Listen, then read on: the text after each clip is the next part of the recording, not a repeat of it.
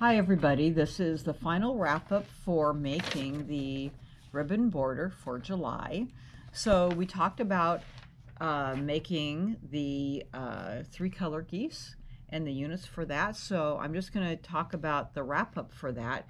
You have 20 of those and you have a final unit here of adding your half-square triangles that you've sewn together, and you have 20 of unit 1 to make. So this actually is unit 1. Okay, pay attention. Unit 1, the thing that you have to watch for is that little point. So when I sew these together, I put them together and I sew from the back.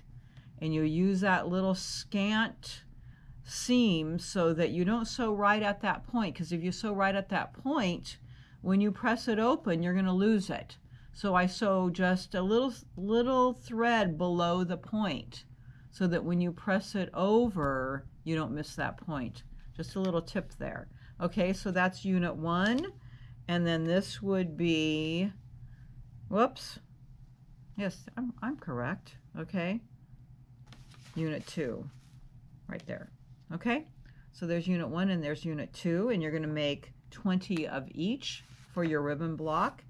And then you also have, with unit 1, unit 2, you're going to be adding the 2.5 inch by 4.5 bars of fabric 2 and 4 below, depending upon the unit.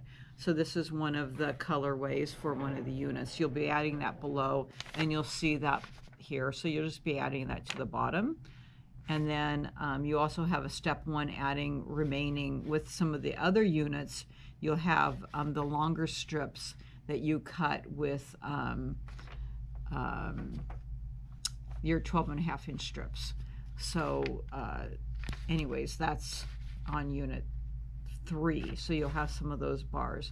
And then on the bottom, you need 4 of each of filler bars. And those filler bars that you'll see way up at the top, I'll point with my strip. They're a little bit up here, and those are some little filler bars, and that's what those look like. So I just have them laid out here, and these are what your filler bars look like, and you have 4 of each. And the filler bars are shown, and those were those 1.5 by 2.5 inch pieces, and they'll measure 1.5 by 6.5 inches when you finish. And those are just laid out here. So those are your filler bars to piece. And then your very last step are your 4 corner bars, and those are laid out here, and those are using some of your last half square triangles that you made. And so that's what your corner bars look like, and they're in the upper corner blocks that just turn the corner right up here in your 4 corners. Okay, and that's the last bit of your ribbon block, and those will measure 6.5 inch square. So once you have all those pieces made, you have all the pieces made to make your units.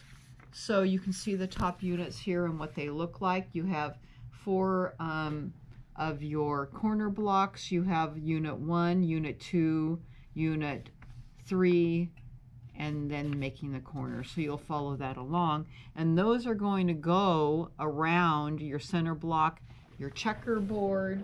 So now we have our outside unit made. Okay, so that's really exciting. It's moving along, because then we'll be moving out to our next step of our stars and our flying geese.